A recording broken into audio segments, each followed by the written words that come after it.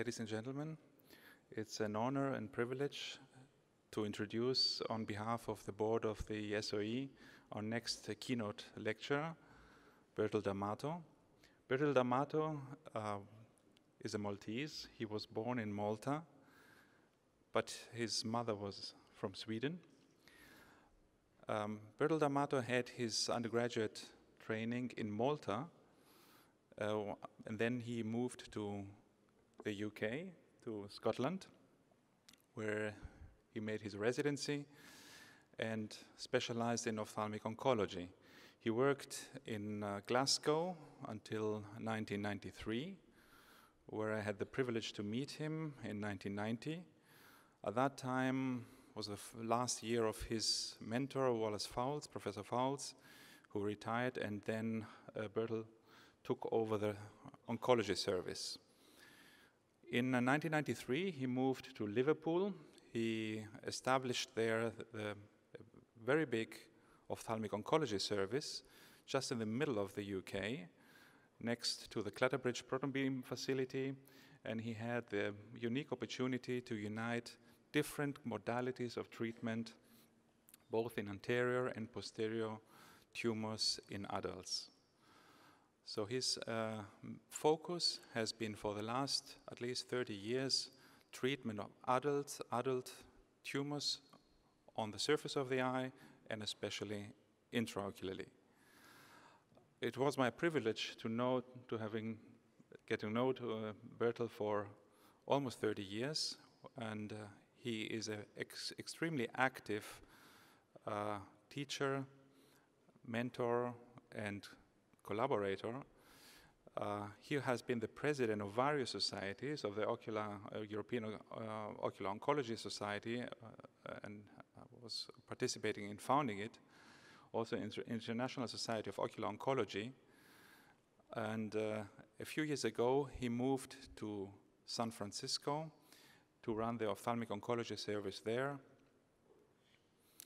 And I'm privileged and happy that we have you here, Bertil, and I would like to ask you to give your keynote lecture. Thank you.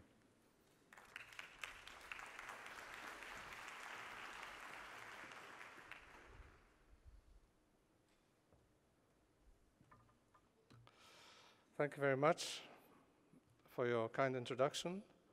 It's a great privilege for me to be giving this keynote lecture today.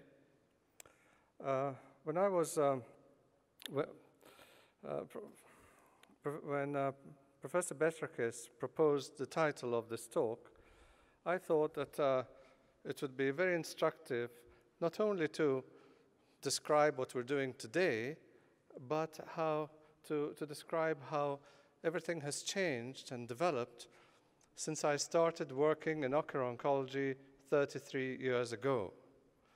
And hopefully I'll have time also to say a few words about how I imagine that things might progress in the next few years.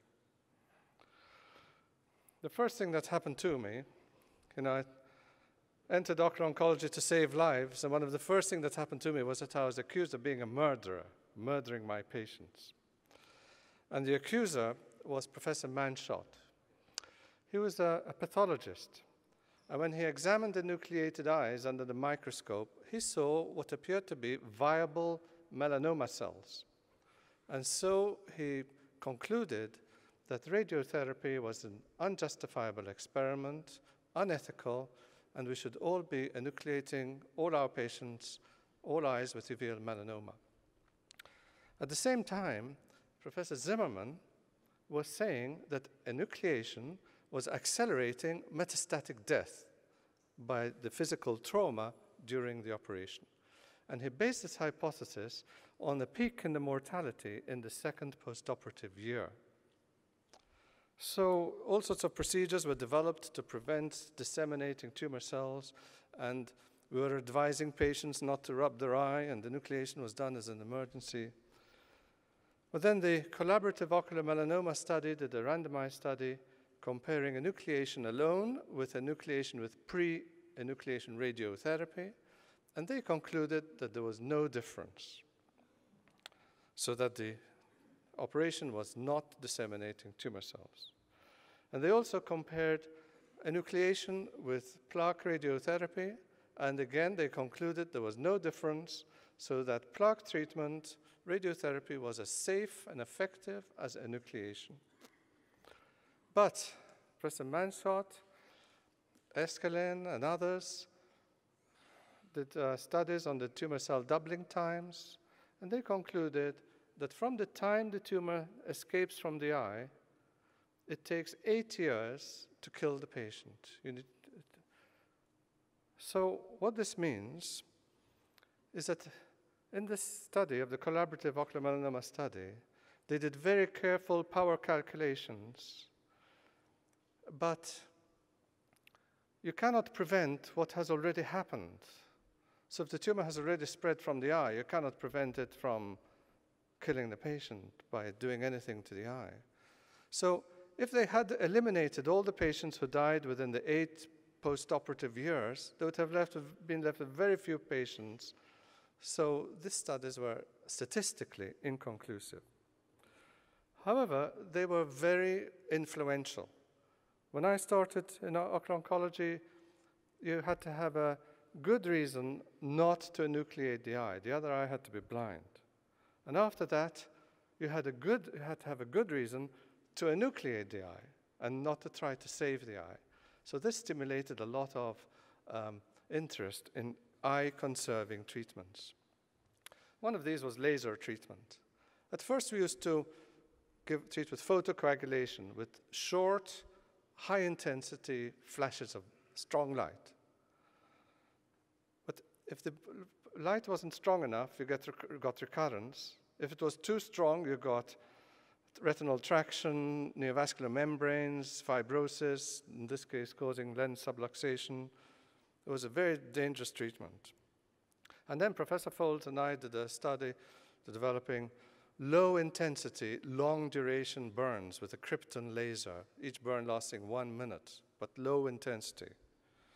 And Jendo Oosterhuis in the Netherlands refined that with the infrared laser, and it's become a very much safer and much more effective form of treatment.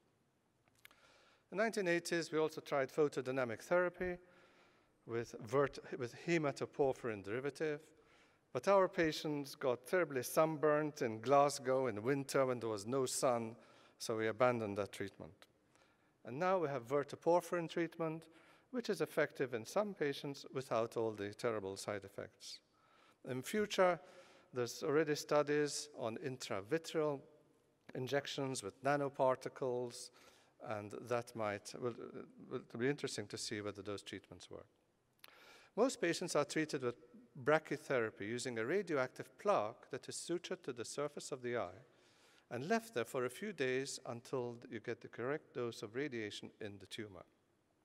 In Europe, the most popular plaque is the ruthenium plaque that gives beta radiation with a short range. And when I started, I followed conventional practice with a 2-millimeter safety margin all around the tumor, but that increased the risk of optic neuropathy and maculopathy.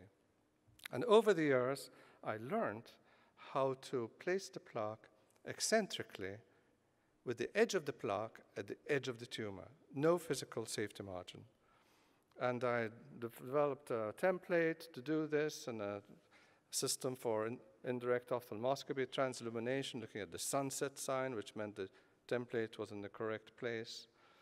But the greatest, for me at least, the greatest advance was a simple little trick, because in those days we were so afraid of causing diplopia when we disinserted the muscle that we tried not to disinsert the muscle, and that caused it was very difficult to place the plaque accurately. And then one day it occurred to me that if I measured the knot to limbus distance before disinserting the muscle, and then when I put the muscle back, I have the same knot to limbus distance, it eliminated all the problem of diplopia. We could disinsert the muscles. The operation was much easier, much safer, and much more reliable. Here's a patient I treated with an eccentric plaque in 1986, and a few years ago, when we phoned her, she was still doing very well. So, and here's another patient with a juxtafoveal tumor, and just a few months ago, she still had excellent vision many years after her treatment. And you don't get more recurrences because once the plaque is eccentric, you can increase the dose of radiation, and that reduces the recurrence rate. In the United States and a few other places, the iodine plaque is much more popular, and that gives gamma radiation with a long range, so you can treat big tumors. But in the 1980s, the radiation was not collimated, so the radiation went all over the place. You got a lot of collateral damage to optic nerve and fovea. Now, the plaques have been redesigned so that the radioactive implants are inside metal grooves so that the beam is collimated. And a few centers are using personalized plaques made with 3D printing. And that is a great advance in plaque treatment. In the future, maybe we will be using augmented reality, where we can see through the sclera and see the tumor and the plaque and the isodose curves. And this is the kind of technology that's already being used with other surgery, in brain surgery, and so on. With regards to proton beam, you've got the cyclotron that bombards the tumor with protons, and when they stop moving, they emit radiation and kill the tumor. When I started, we were seeing lots of problems with the eyelid, the superior eyelid, because if that's irradiated, you get squamous metaplasia of the palpebral conjunctiva, keratinization, scratching of the cornea every time the patient blinks. And a big development was to treat through the closed eyelid. This transpalpebral irradiation eliminated the problem. A lot of patients after radiotherapy, especially if they've got a big tumor, get a lot of exudation, macular edema, retinal detachment, rubiosis, neovascular glaucoma. And it used to be thought that all these problems occurred because of radiation of healthy tissues, normal tissues. And some people still believe that. And I still work with them. But several years ago, I had a patient, this patient, who got lots of exudates after plaque treatment of a ciliary body tumor.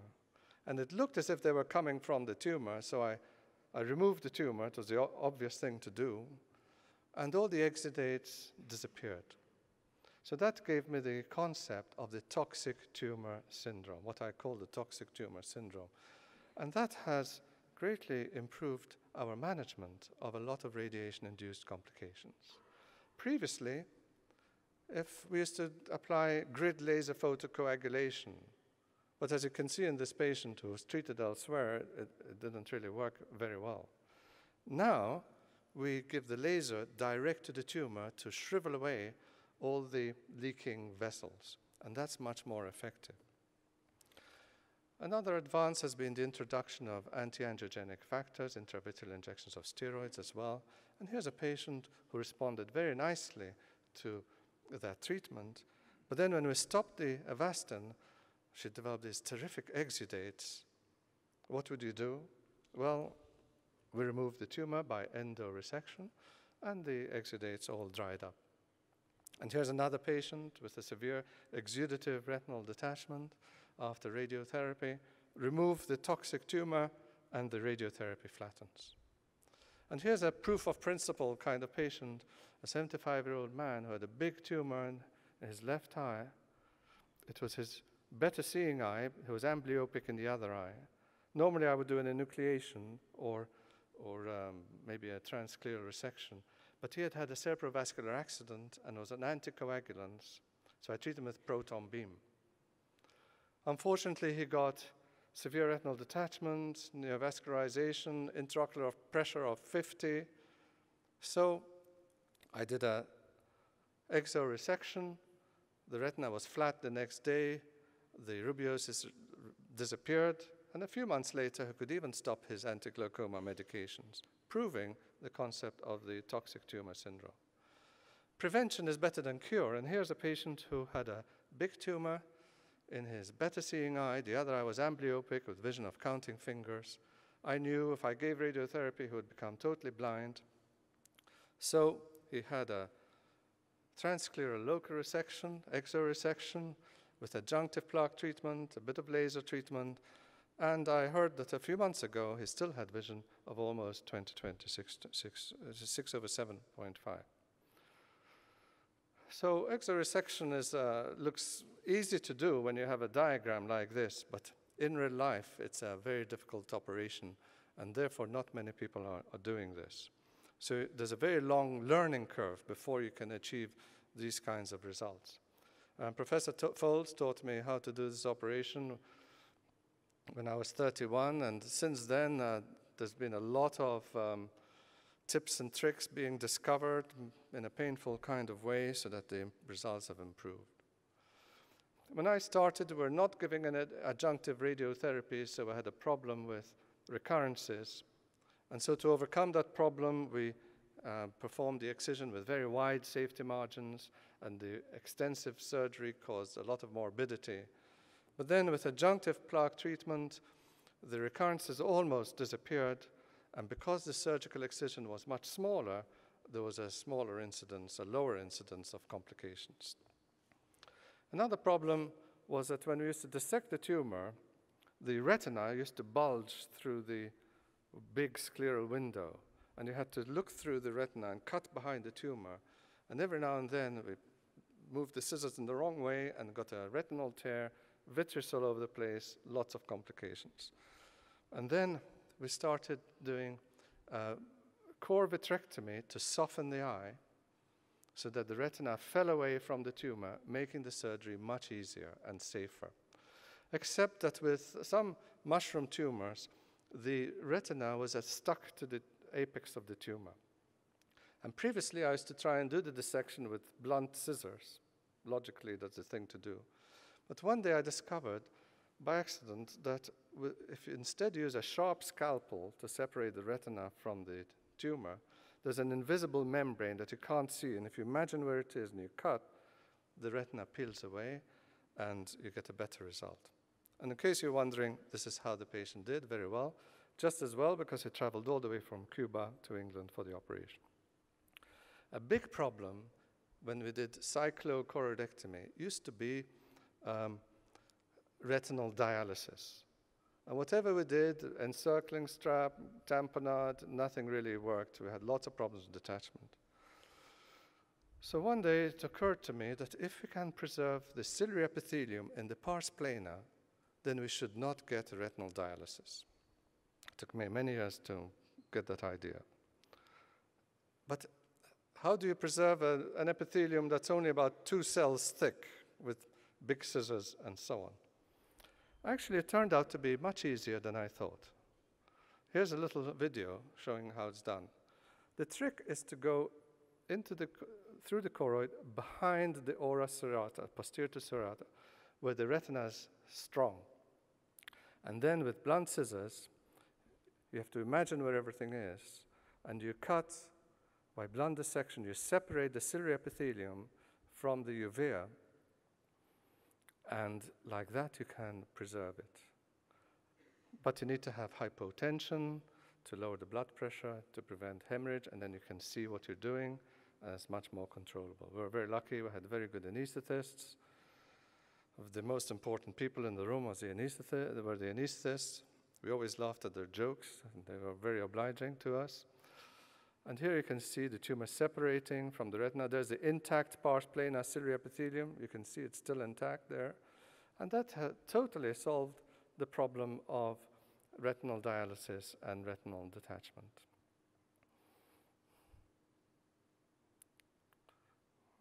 There you go. So, another big development, at least in my experience, if you speak to 10 ocular oncologists, you'll have 10 different stories. This is my perspective, was iridocyclectomy. The traditional way was to start at the front, you dilate the pupil, do a broad iridectomy, iridocyclectomy, but you're left with a big coloboma with lots of problems. One day it occurred to me that we're doing everything back to front. What we should do is start posteriorly, constrict the pupil with pilocarpine, then start the operation posteriorly, and like that, with a tense iris, it's much easier to conserve the sphincter and to get a much better result. We used to treat these patients with iris melanomas with surgical excision, and they had big problems with big coloboma and recurrences and so on. And one day I had a patient, a lady about 30 years old who worked in Antarctica, and she refused the iridectomy because of the bright light in Antarctica with the snow. She wouldn't be able to work there. So I said, well, we can try and treat this with proton beam radiotherapy. I've never heard of this being done before, but I can't see why it should not work. And so she gave me permission to try the proton beam radiotherapy, and it was so successful that we treated another patient, and now it's a standard treatment around the world. And here's a patient with an extensive iris melanoma who's done very well. Just recently in January, still had good vision after lens extraction, glaucoma, surgery, and so on, but is still doing well, much better than if it had iridectomy. And here's a patient who had proton beam treatment of the entire anterior segment as far as the aura. And it's usually effective, usually with few complications, although recently I had a patient in San Francisco who got stem cell deficiency. With juxtapapillary tumors, radiotherapy inevitably causes optic neuropathy, often with neovascular complications, lots of trouble. But here's a patient who had endoresection, a big tumor right next to the nerve, and was desperate to keep his vision because he was a fanatical golfer. And you all know the golfers really don't want to stop playing golf. They do anything to keep playing golf.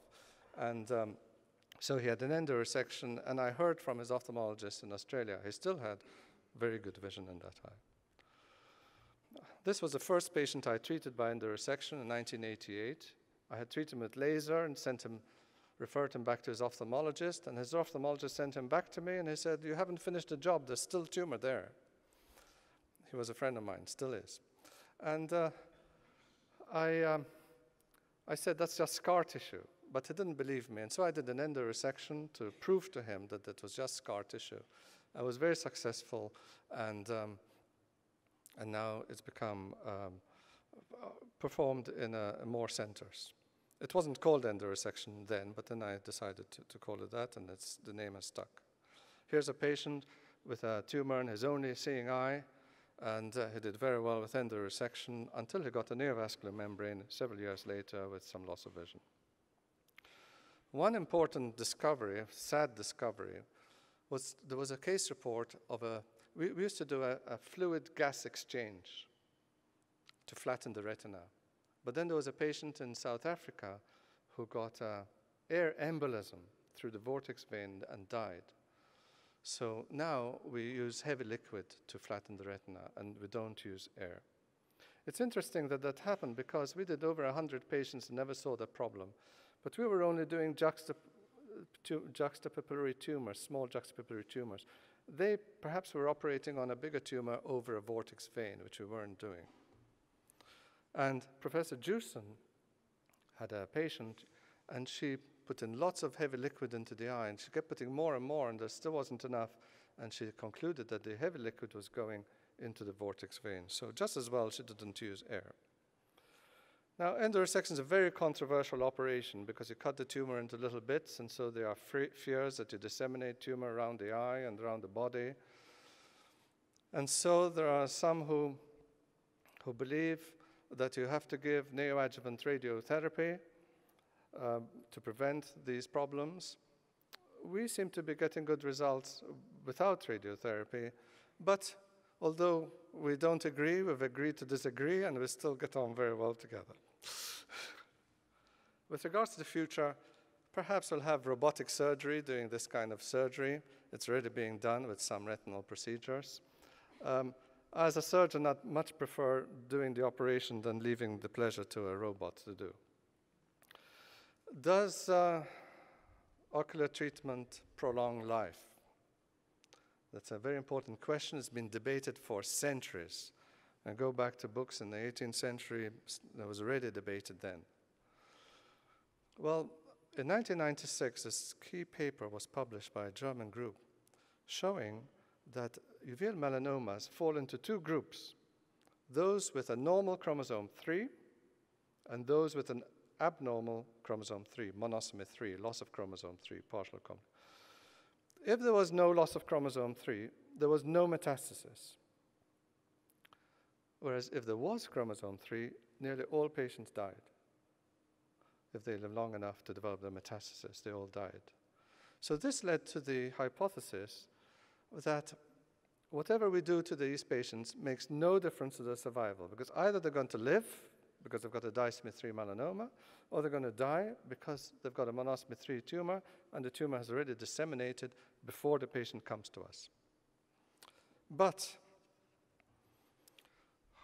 we had this patient, and we observed her, because at the time we believed that treatment made no difference to survival. And for a few years she did well, and then suddenly her tumor grew rapidly and seeded around the eye, and we had to enucleate the eye. And at the base of the tumor, it was a low-grade spindle disomy 3 melanoma. But in the apex of the tumor, the new part of the tumor, it was an aggressive epithelioid monosomy 3 melanoma. And sadly, the patient died of metastasis. If we had treated her when we first saw her, perhaps she would still be alive today. So that has profoundly influenced my management. Before, we used to treat big tumors most urgently. But now, we treat small tumors much more urgently. Here's a patient with a small tumor near the optic disc. We wanted to observe the patient. It was conventional, but the patient declined, wanted to have the eye removed. We said, why? You know, it's a small tumor. But the patient insisted. We removed the eye, and then histologically, the tumor was going all around the optic nerve, and it was going almost all the way through the sclera. It was much more extensive than the ophthalmoscopy suggested. And here are several patients with tiny tumors, and all these patients have died of metastasis. So in some patients, the tumor spreads early, some patients late. You don't know which patients it's going to happen to. So there's a move to treat these patients more urgently. To try to understand these questions, we need big data on thousands of patients followed up for 40, 50, 60 years until they've all died of old age or metastasis and so on.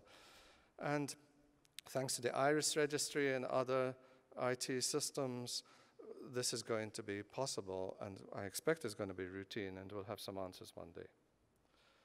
But to treat small tumors, you need early detection. And unfortunately, many patients are detected late.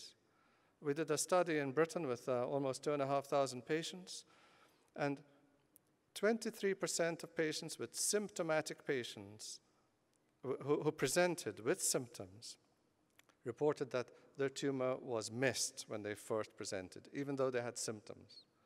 And those patients were much more likely to have enucleation. So there's a big epidemic of failed detection going on with bad results. And with new technology, we've got new opportunities to detect these tumors much earlier. But the smaller the tumor, the more difficult it is to diagnose, the more difficult it is to distinguish between a large nevus and a small melanoma. Before, we just relied on ophthalmoscopy. Now, we have ophthalmoscopy, color photography, accurate follow-up. We have OCT to see the retinal detachment. We have autofluorescence to see the lipofuscin, which is a very important sign for malignancy. So the diagnosis has become much easier, and biopsy, which I'll speak about. The problem is that it's very difficult to diagnose these tumors, or intraocular tumors, because there are many different kinds of tumor, and each kind of tumor has got many different manifestations, and they're all very rare. And you might study all this when you're training, but you quickly forget. It's difficult to remember all this. And the problem is that if you look at a textbook, you don't know what page to open unless you know the diagnosis, because of the way the tumors are organized. And you can't find the diagnosis unless you know what page to open. It's a catch-22 kind of situation. And therefore, I've developed this online atlas which organizes tumors from the clinician's perspective according to their location and their color. And it's available on the internet free of charge, but you need to get a password to go into it. There were too many robots entering it. So at the moment we need our human minds to perform the pattern recognition, but soon it will all be automated. We already have these Google cameras, and you take a picture of a flower and it tells you what flower it is, or a restaurant, and it tells you whether the restaurant's a good restaurant or a bad restaurant. And very soon we'll have the same for ocular tumors. With regards to prognostication, before it was univariate analysis based on tumor size, and although that's reasonably good, now it's much better by combining anatomic features with histologic features and genetic features, taking the age and gender, and we've developed a tool for doing this, and prognostication is much improved. But you need to have good genetic tests.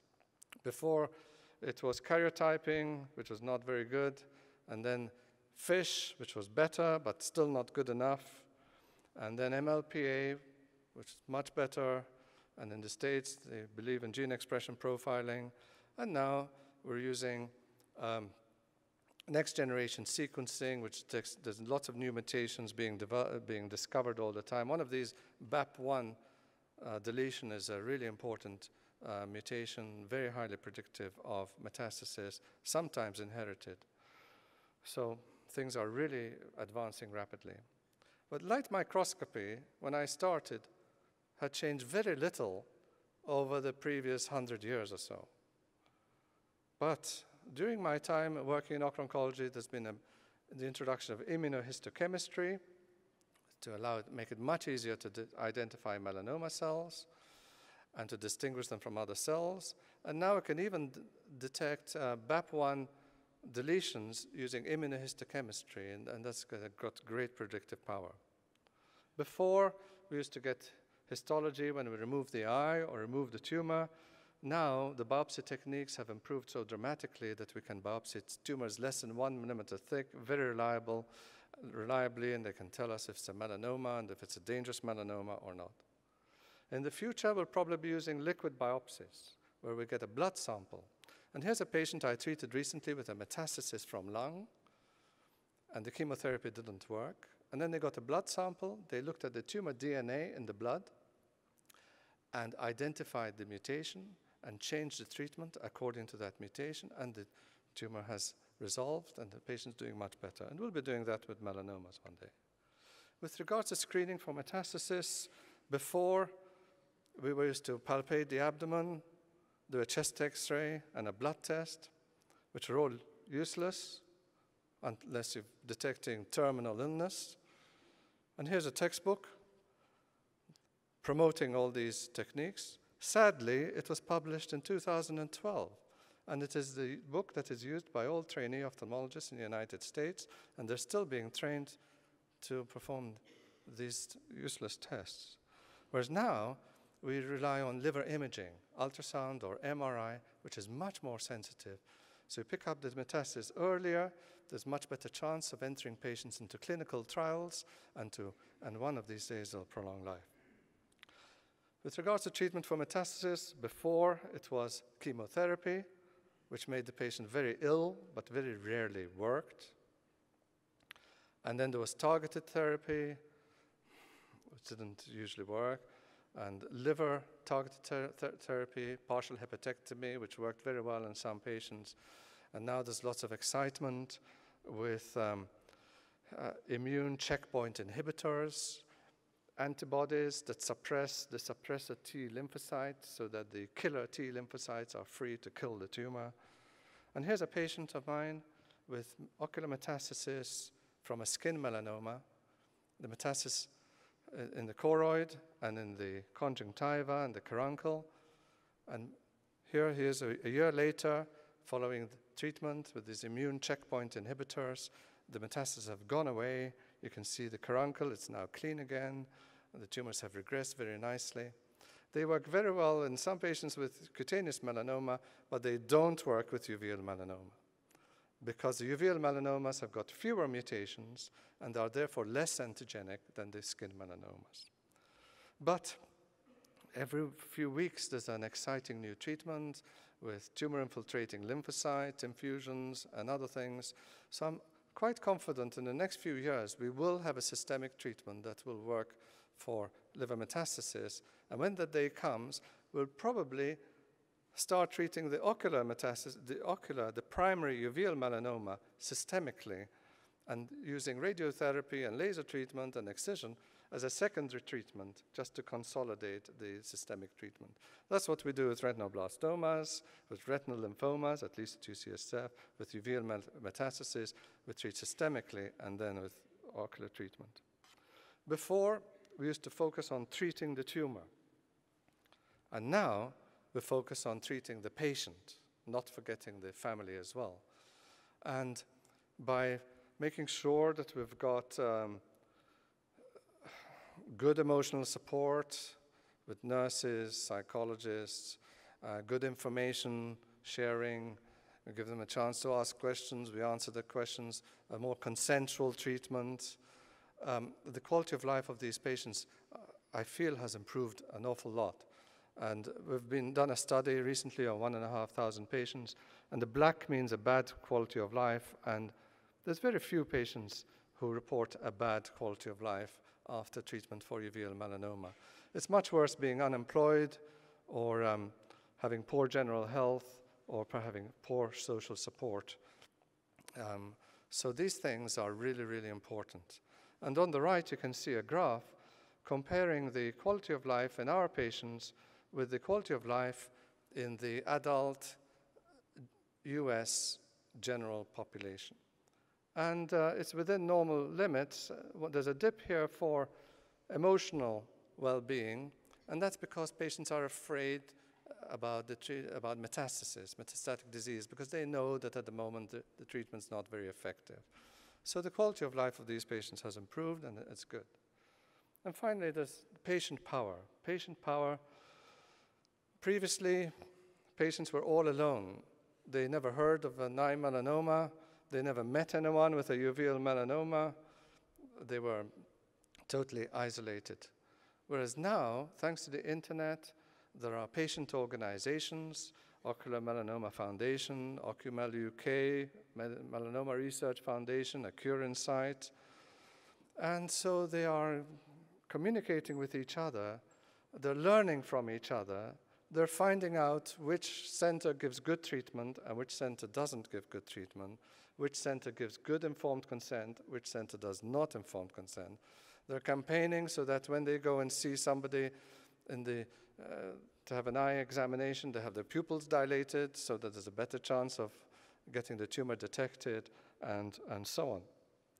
So the patients are getting together, and they're going to drive further progress in the future, and that's really good. So in summary, we've looked at change over the past 33 years since I started working in ocular oncology. It's amazing how so many things have not just progressed, but they've changed. And we're doing the opposite now of what we used to do only 33 years ago.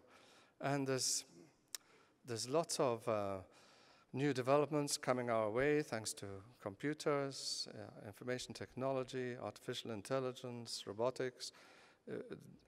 Very exciting times.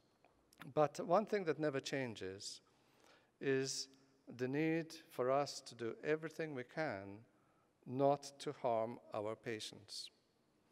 As you can see from this talk, we're harming our patients more often than we would like.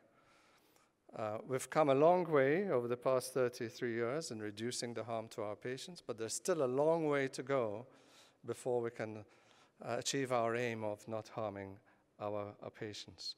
But as I said, the rate of progress is accelerating. It would be wonderful to see what's going to happen, not in 33 years' time, but in 10 years' time. Exciting times lie ahead. So I'd like to acknowledge my colleagues in Liverpool and in San Francisco, my mentors, Professor Folds and Professor Lee, my family. Thanks.